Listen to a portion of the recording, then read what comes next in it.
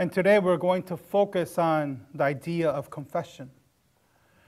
And in our Lord's Prayer it says, forgive us our trespasses as we forgive those who trespass against us. The importance of confessing. And here are some definitions of confession.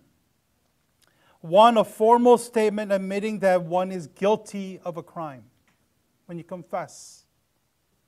2, an admission or acknowledgement that one has done something that one is ashamed or embarrassed about. 3, a formal admission of one's sin with repentance and desire of absolution. See, confession can be very painful to confess. Who actually enjoys admitting that they're wrong? It's hard. Pride gets in the way. That they made a mistake. It makes us, in front of other person, very vulnerable. It subjects us to one another's mercy. See, confession forces us to look in the mirror and take the responsibility for the choices we've made or the actions we've taken. Confession is hard, it's difficult. Yet, confession is good for the soul. And no one knows this better than King David. And as Kevin read in Psalm 32, this is David's confession. See, David wrote this psalm soon after his confrontation and rebuke from Nathan. We've known that story. We've heard that story.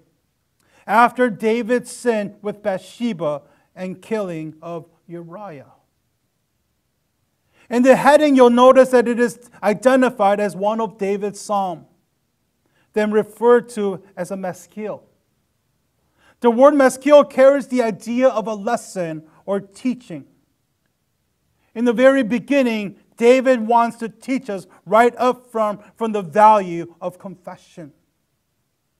He's wanting to teach us that. David begins by declaring how blessed he is to be forgiven. Charles Spurgeon points to the plural form of blessed and describes this as an exuberant expression of joy that comes with the relief of a burden no longer carried. We don't have to carry that burden once we confess. David uses 3 words to describe the downfall that led to his misery, transgression, sin, and his iniquity. Let us look further into the meaning of these 3 words. 1 is transgression. Transgression is going away, a departure from God. David uses the word transgression to draw a picture of someone running away from something or someone. It's pretty much like how Jonah was running away from God.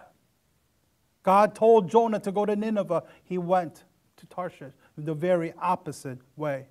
We've heard of that story, and it seems silly to think of anyone running away from God when God is everywhere, omnipresent. But how often do we do the same?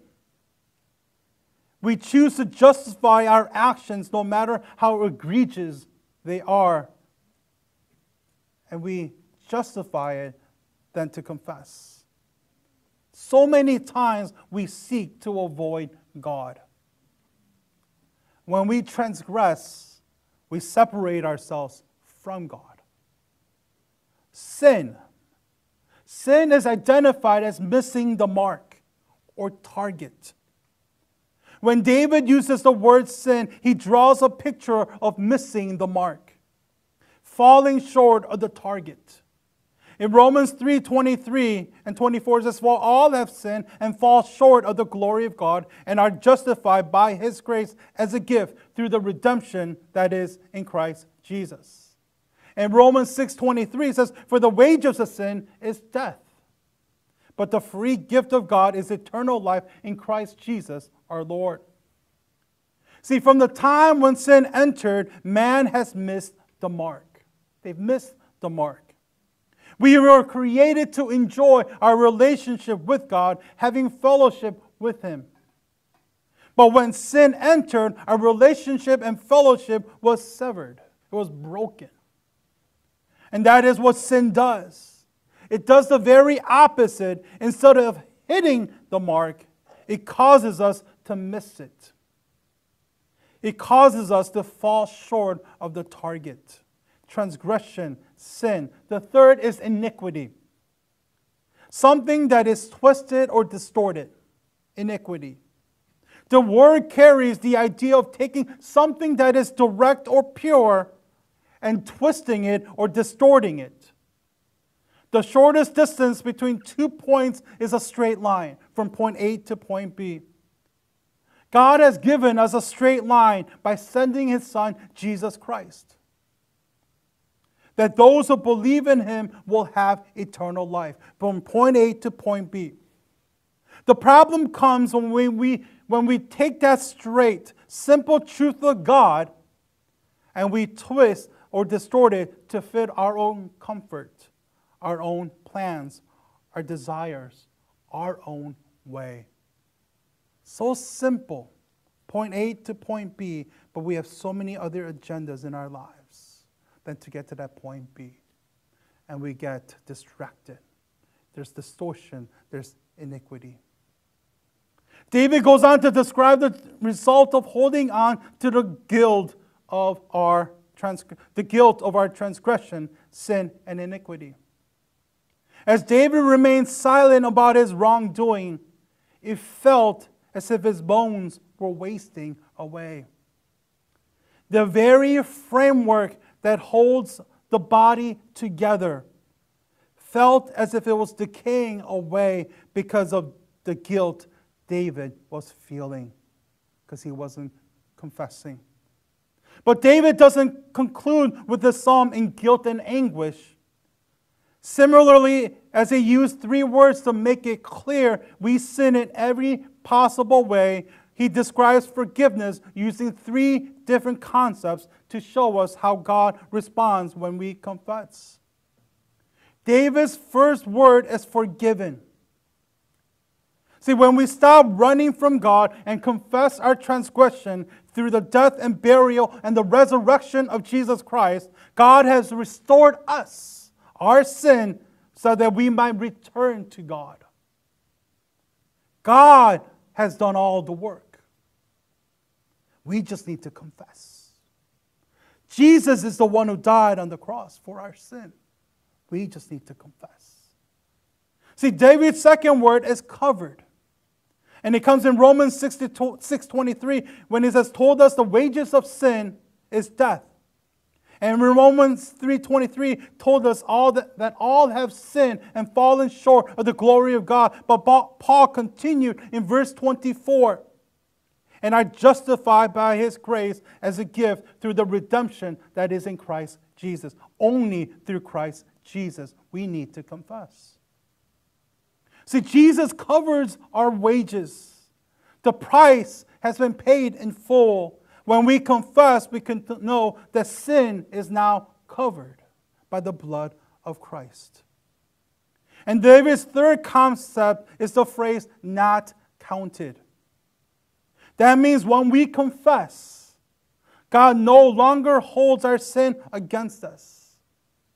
God forgives us of our sin. It has been deleted for good. That God will no longer bring up the sin and the mistakes that we've made in the past. When we confess, God does not count our iniquities. To confess, the importance of confessing. Have we confessed to God this morning, yesterday, Friday, the past week? Let us not be stubborn like a horse or a mule, but to admit the truth that what we've done wrong, knowing that God already knows it. All we need to do is confess. But also to rejoice, knowing as we confess, the guilt and the pain and the anguish of carrying the burden of sin is gone. But before we get into a time of a confession, for 5-10 minutes, I want to read you an email from Evie Conkling. dictated by Tim. We've heard him last month.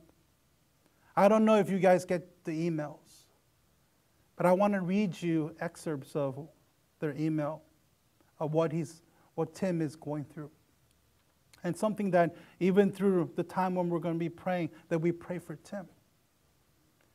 As a ZVN, I want to thank all of you that have encouraged us by your prayers, emails, and Facebook messages. Since my suitcase projectile encounter of the fast-moving kind in the island off of the coast of South Taiwan on February 5th, about a month ago.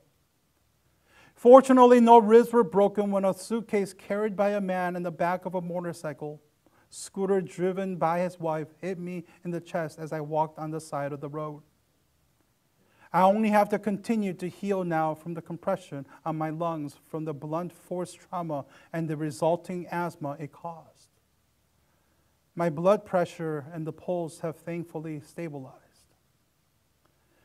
One of the procedures Dr. Ari will use, which has also been done in all my prior retinal reattachments, is vitrectomy. This procedure drains the fluid behind the retina, which is bulging at the place where it is inflamed. During my last 6 retinal reattachments, the surgeons either filled the retina with a gas bubble or an oil bubble to hold the retina in place from 2 weeks or a month or more. If Dr. Ari has to bolster the retina in either of these ways, then I will be laying on my stomach on a table with a hole for my head 23 out of the 24 hours a day for at least 2 weeks or maybe more. The other thing that concerns me going into the surgery is that new regulations in Indonesia forbid private eye clinics from using general anesthesia. The last time I had retinal reattachment surgery on my right eye, it was under local anesthetic. Dr. Ari removed the oil bubble from my eye, and during the surgery, local anesthetic was not enough. I wanted to feel extreme pain. I started to feel extreme pain and just had to power through it. So Dr. Ari scheduled me for surgery on March 1st, 2 days ago, but today's March 3rd. As soon as he returns from a conference in Bali. This is email this past week. Tim caught a cold on the plane to Indonesia. It has gone into bronchitis. 2 days ago, he had to go to the ER because of the shortness of breath and persistent coughing. Dr. Ari rescheduled Tim's surgery for March 5th, Lord willing, 2 days from today. The ER doctor discharged Tim on Zithromax, which in the past, after his heart surgery and 3 other times, led to developing pseudomembranous colitis. Am I saying that correctly? Yes. Please pray that the antibiotic will not cause the problem again, and that Tim will recover to be able to do the surgery on March 5th. And this is the important part where he has to recover. He cannot be coughing while under local anesthetic because it'll interrupt with the surgery. It's important to pray, to confess, but it's also to pray for our brothers and sisters that are going through difficult times. We were blessed to hear Tim speak to us about a month ago. And we saw him speak, and he is the missionary, the pastor who is going through this ordeal. Let's take some time to confess, but also to pray for Tim, because he really needs a lot of prayer. And we'll come back up and we'll do the communion.